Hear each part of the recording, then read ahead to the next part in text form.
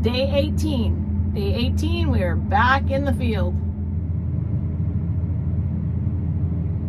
Should have a nice run of cattle here coming up this Tuesday. We are every other week here through the month of August, all the way through that week of Labor Day. We'll be back there on September 10th for our LLA anniversary special. That will be a very nice yearling sale as we look ahead on the upcoming calendar. We will have a sheep sale here at the end of August as well in conjunction with a regular Tuesday calendar.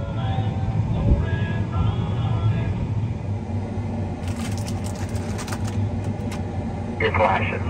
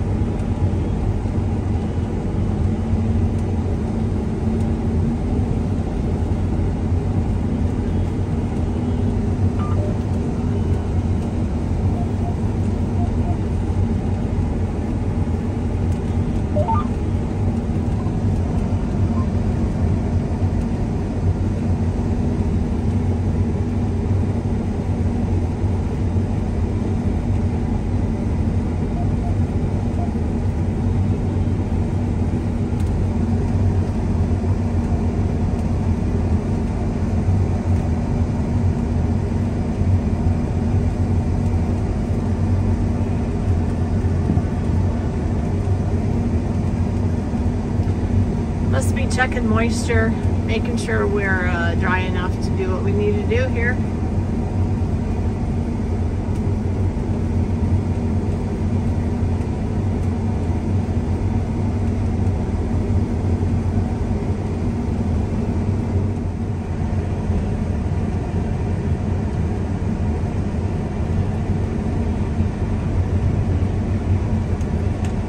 A little wet yet. Need an hour, Jimmy.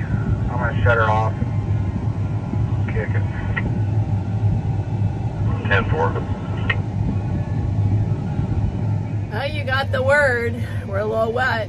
So now we do what my favoriteest thing to do forever and ever has been, is sit and wait for the wheat to dry.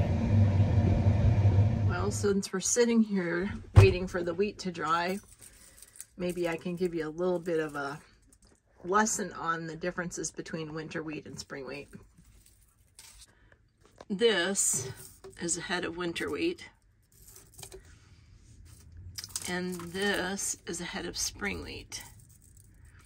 It's a little bit different. You can tell that the spring is maybe narrower, not quite as fat as the winter wheat. Winter, spring, winter, spring. So the differences for winter and spring is that winter is seeded in the fall. Winter wheat is generally seeded around sometime in September up here. And the winter wheat needs to have a cold spell. It needs to go through the winter to actually germinate. You can't plant winter wheat in the springtime and expect it to produce. However, you can plant the spring wheat in the spring. It does not require the cold snap to germinate. Spring wheat typically yields less than the winter. Spring wheat typically has higher protein than the winter. And in the southern states, where we used to cut winter wheat from Texas all the way up, we never got the protein percentage when we would have the data from the elevator until we got up in the northern states. And then they really keep track of what the protein is up here. High protein would be 13 up. Protein is something that wheat produces when it's stressed. So with this wheat crop that we're looking at right here, again, I guess I didn't look at the truck paper to find out what the protein was on this. but because it's yielding so well, probably not as high as some of the stuff that I know around Jordan has in the past produced really high protein wheat. Price differences in winter wheat right now and spring wheat is about $1 difference. I was just listening to the radio on the way over here to the field, and he's my friend, but he doesn't know it. These radio announcers that we've listened to from south to north are familiar voices, and it's fun to get back up here to Montana and hear Russell Nemitz because we've listened to him for quite a long time, and Taylor Brown. Anyway, I was listening to the commodity report on the way over here, and it said that the winter wheat, I believe today was 551, and spring wheat was 671. I also heard that those prices are the lowest that they've been in 3 years. So that doesn't help the situation for the farmer at this point. Another question somebody had regarding the difference between spring wheat and winter wheat was, do you use the same seed but just plant it at a different time? No. Winter wheat, like I said, is a variety that is specifically required to have the cold winter to germinate. Spring wheat is a variety that does not require that. So we've got two different seeds, two different outcomes. So hopefully that will help a little bit with some of the questions between the spring wheat and the winter wheat.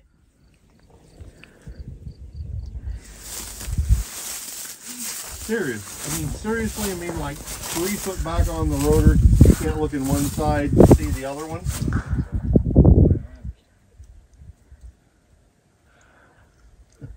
Funny little story. Outfit at home. Yeah.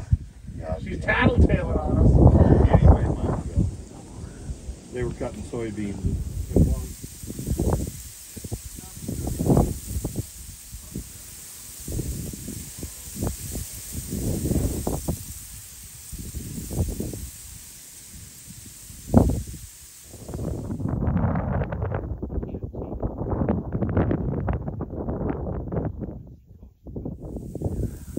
Looks like a little bit of sawfly damage right here. Let's see if I can show you what a sawfly does. I just picked this up off the ground. It's been chewed off right there by the sawfly. And I'm going to show you what the inside of the stem looks like. Okay, look, there's actually a bug inside there. You can see it. Well, you could. He must have fallen out. But see the inside of the stem? It's just a powdery mess. See that powdery mess? And like I said, there was an insect in there when I opened it up. It's been chewed off right there and then dropped on the ground. Okay, let's try this one and see if there's something inside there.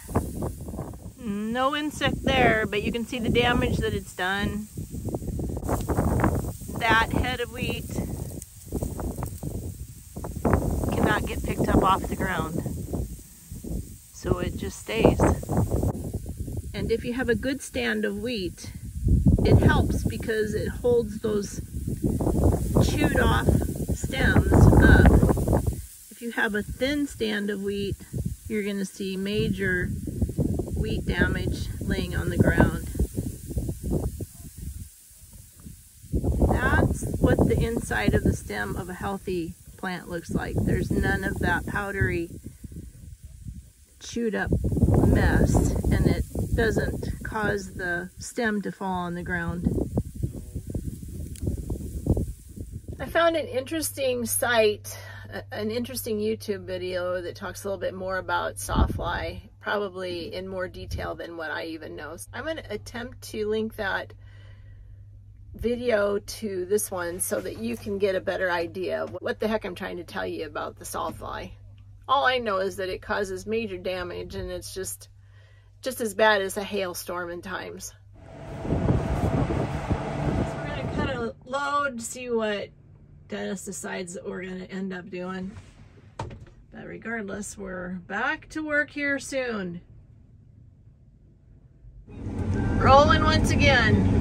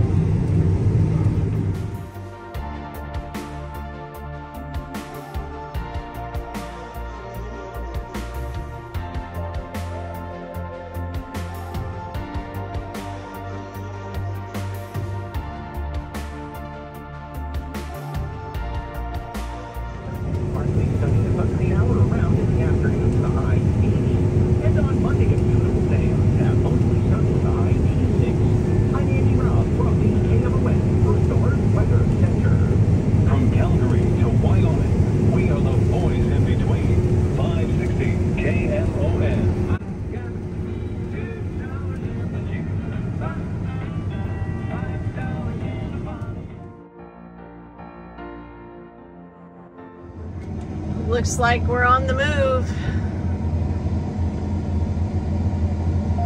You can kind of see the outline of the mountains beyond the smoke. Kind of.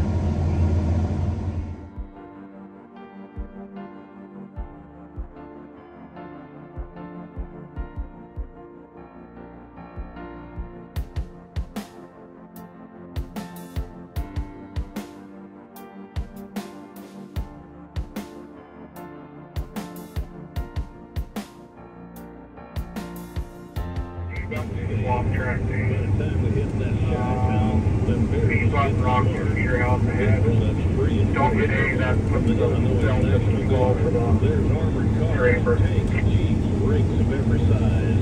Okay, so D is the, you said the meter out. Well, we shot the line and went for broke with 1,000 screaming trucks. And we had long here in Prince of Jesus in a shark truck. D is the swamp track. Yeah, but it won't swap tracks unless you have another track in there. So, you're good. Well, we'll laser sprint for the Jersey show.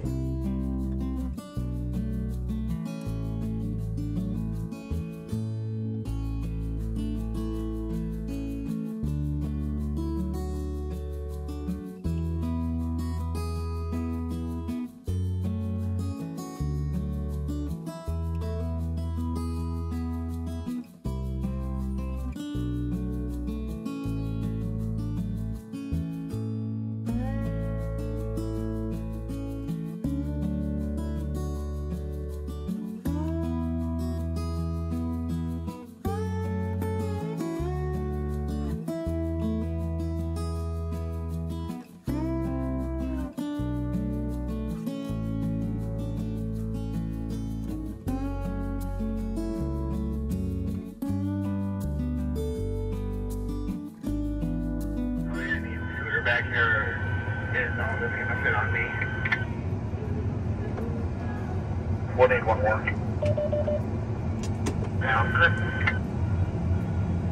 Final dump. Let me know.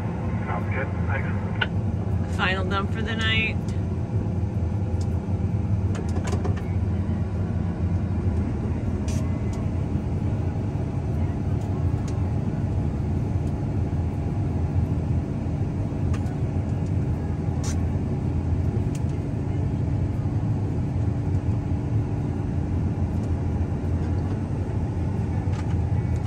I'm guessing back to the yard. Yeah, line them up in the grass with Tracy. Yep.